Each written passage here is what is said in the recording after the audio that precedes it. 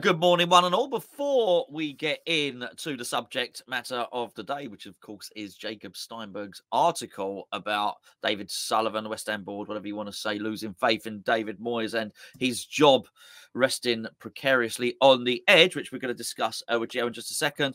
I just want to thank everybody who turned up yesterday for the Hammers Chat Patrons Golf Day. We had a great day. I am proudly sporting the losers trophy, which is the Marco Bugas trophy for last place. I just wanted to thank Steve, thank Dom, thank Rob, thank Gatesy for turning up. I also thank the golf club at Billericay, which it actually turns out the golf pro there is not only a West Ham fan, but he is also a Hammers Chat patron. Didn't know that, did you, Gio? And he really looked after us and, you know, and gave us chocolate and refreshments and some spare balls which we needed because we kept on hitting them into lakes and the rough and everything. But it was a great day. That's the first ever patron Hammers Chat Golf Day, and it was excellent. Anyway, something that's not quite so excellent, Gio, is because I was away playing golf yesterday, you alerted me to a story that had appeared in The Guardian, mate. Yeah, it came out last night, and I think this is what gives it. If this was written by any old journalist, I'd probably shrug it off. But the fact that it's written by Jacob Steinberg adds a lot of kudos to it. And we know whose ear he's got at West Ham, and that's what worries me a lot. It worries me a great deal. So the article itself suggests that if we win, it's impossible to sack David Moyes, but should we lose, he might get sacked. He might not get sacked. We don't really know yet. And I just think it's wild. I think the whole thing's crazy. First of all, the timing. Why? Sullivan must have said something to Steinberg in order for this article to come out. So I think that is just bonkers. Why Sullivan wouldn't batten down the hatches? But then again, when you've got Antonio running his mouth on a podcast, you know, it's obviously a thing at the club at the minute. Anyone can say what they want. I think the timing's crazy, but also just the whole... They're so indecisive. Sullivan's so indecisive. And I think... It's our first trophy in 43 years, potentially. I don't think the future of a manager at West Ham United should hinge on whether you win a trophy or not. I think there should be other things you should be judged on first and foremost, rather than winning trophies. When you're Man City today, when you're Man United, you can judge those managers on silverware. I'm not sure West Ham, Aston Villa, Brighton, Everton, take your pick of the other Premier League clubs. I'm not sure they can be judging their managers on silverware. If you get it, fantastic. It's an amazing achievement, but if you don't win it, I don't think a manager should get sacked off the back of it. But it's just the fact that we are uncertain over Moyes' future. It's just baffling, Gonzo. Either if you think like this, if Sullivan thinks like this, clearly you've decided that you don't really want him at the club for longer than you need to. Just get rid of him. This annoyed me while we were outside the relegation zone. It was sort of either back him and shut up or sack him. We're doing it now. We survived relegation. We're ready to play a final. We couldn't be in a better situation right now, but still this uncertainty lingers, and these messages of we might sack him, we might not, come out from, we believe, the board. And I just think it's bonkers. Well, I also, you know, where's the self-editing on this? And I don't mean Jacob in his article, although I am surprised that he's gone with it. I mean, in terms of where is it from Sullivan? And you talk about the feel-good factor. We've all seen the guys in the theme park on the rides, having a great time, singing on the golf course, having a brilliant time. We know it's important. You can just see, you'd have to have no understanding of people at all not to notice that David Moyes looks happier.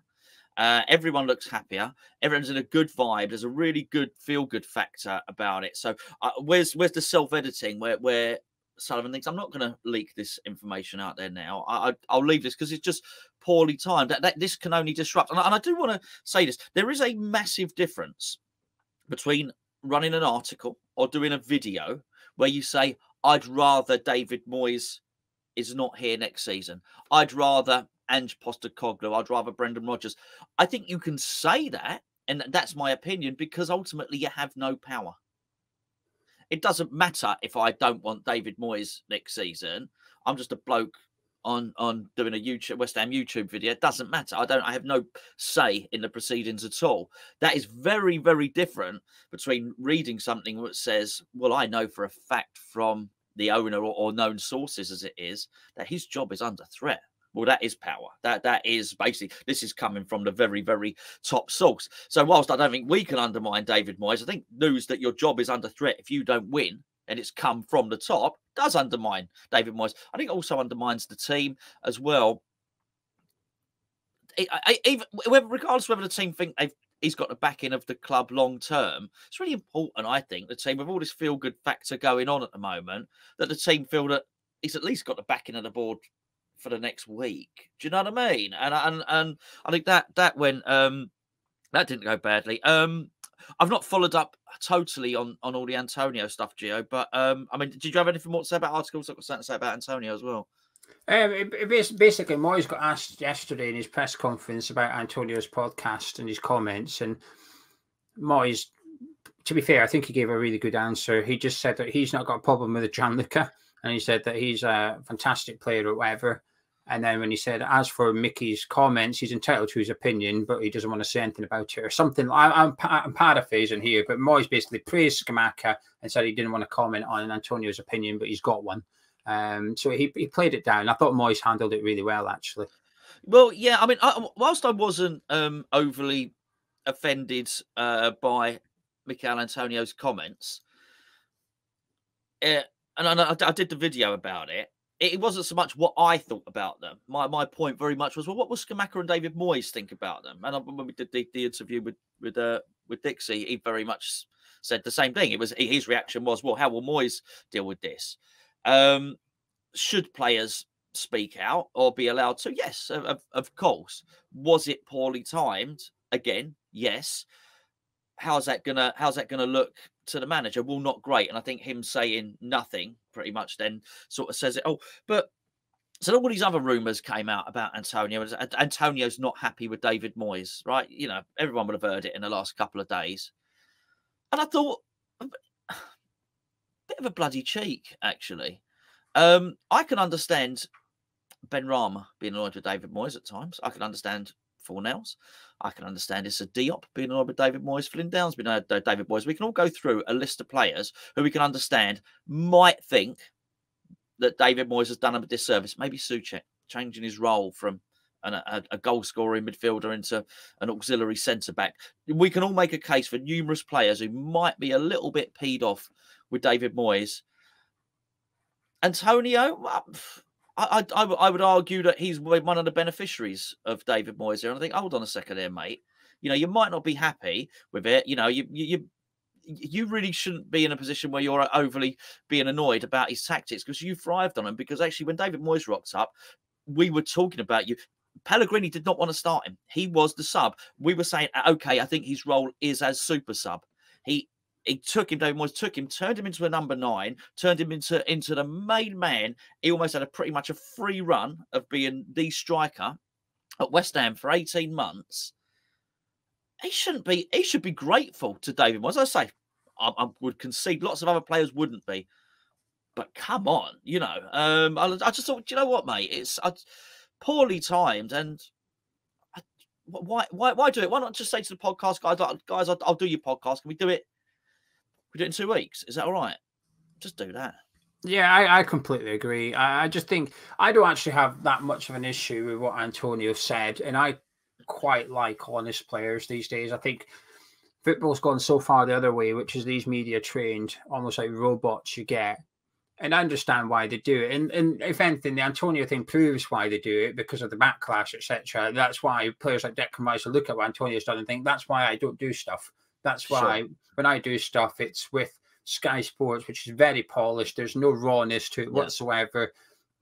The club have got editorial control over what gets put out by Sky Sports, whereas going on, I don't know enough about the Filthy Fellas podcast. I don't know if it's like their full-time job or if it's just a hobby. I don't know. But I would assume I'd imagine the club, and even to some extent, Antonio has no control over what gets put out at the end of it whatsoever. And that's my biggest frustration. So, but because of what Antonio said, I quite like the rawness and the honesty.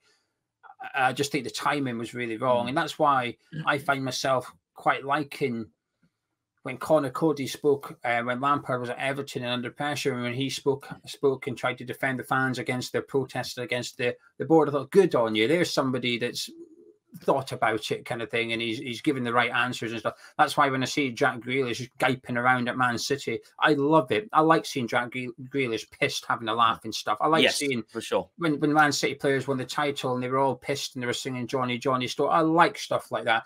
The players on the water park, I like that. I like to see personality. I like to see character, and that's what you got with Antonio. It's just the timing of it's all wrong, but also, I said this to you like the other day off air. I'll say it now.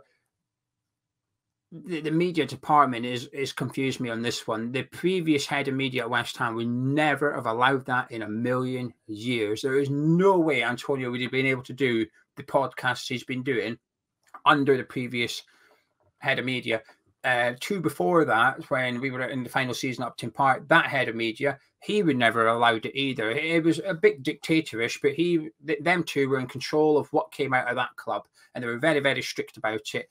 And obviously, as people that produce content, it was frustrating, and it was a bit like, I don't really get it. Well, I'm starting to get it now, because when stuff like that comes out, I think, right, okay, now I can see why they're control freaks with what comes out and stuff like that, and what the players saying when they say it. I just think the timing from Antonio is all wrong. I agree with the majority of what he said. I understand where he's coming from. It's just the timing. And in the last week, we've had this article from Jacob Steinberg. We've had non-stop Declan Rice talks, and a lot of the talk is around that his dad's meeting up with people, etc. And then we've got Antonio in a pot. We're preparing for the final, and there's all this like circus stuff going on. I'm aware we feed into it. Me and you are guilty because we send you videos about it, but we're not making it up. Other people have done it, and it's getting discussed on social media anyway. We're just putting it out. Well, we get a message saying, "What do you think about the Steinberg article?" It's what's happened today. It's everywhere. It does the rounds anyway. We're just, I suppose, promoting it to some extent, but we're discussing it. And you know, that's like you said. As I always say, Gonzo, I'm just a gobby Scotsman on a webcam. Yeah, I'm not. No, you're just a gobby small Englishman. Absolutely. There you go. And a loser won at that as the Hammers Chat official loser. There you go, Steve. Thank you ever so much for organising that amazing day once again, mate. Gio, thank you much for joining me. Let us know in the comments below what you think of all of this sort of stuff coming out. And just finally, Gio, we got some Julian Dix merch to flog, right? Yeah, they've arrived. It's here. The Julian Dix books have arrived, and there's loads of them, and they're clogging up my house, actually. I bought quite a lot. We've sold a decent amount, but there's plenty for sale. I'm trying to find the page. They're all signed. They're all hand-signed by Julian Dix as well. So if you fancy a book, head to hammerschatstore.com. Links in description. We've also got signed prints and signed shirts. We'll be doing the pre-orders for another week or something, and then we'll stop the pre-orders, and then that'll be what we're getting. We're basically, whatever gets pre-ordered is getting signed by Julian Dix, prints and shirts. Books we've already got, but the prints and shirts, whatever gets ordered, gets signed, and there'll be maybe one or two additional items that will stay on the store, but once it's gone, it's gone. And we're having one private signing session with Julian Dix, and that's it. So if you want a shirt, a print, a book, get onto the store, and if you're a patron, go to Patreon, you get your discount, and you know, Addicts save 30%, so it's a lot of money. It's a lot of money you're saving. Yes, £45 off a shirt if you're a Hammers Chat patron. Addict, link for that it's in the description below. The shop is hammerschatstore.com. Patron is patreon.com/Hammers Chat. Thank you for joining us.